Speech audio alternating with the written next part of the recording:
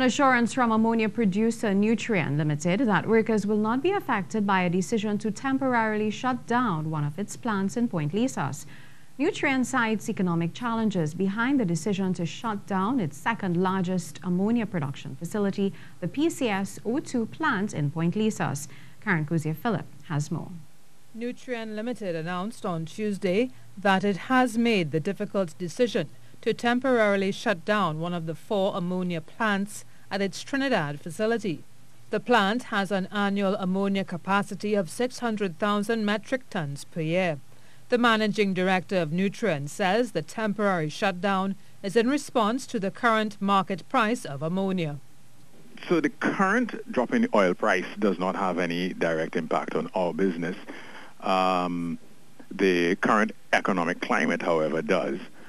So that is a combination of things, a combination of the price that we're paying for energy as well as the price that our clients are paying for our products. So when you put them all together, in the current climate, it's just not economically feasible for us.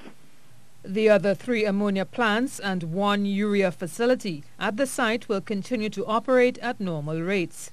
And at this time, the company does not anticipate any negative impact on Nutrien's workforce. While we will be shutting down one of our plants, we're going to be redeploying those individuals who will be freed up into different areas of the business so that we can make use of their talents and skills elsewhere and add some value to the business. The company says it expects the shutdown to last for a minimum of 3 months. Nutrien Limited says it will continue to monitor market conditions going forward and assess any further changes in production. Cozier-Phillip, TTT News.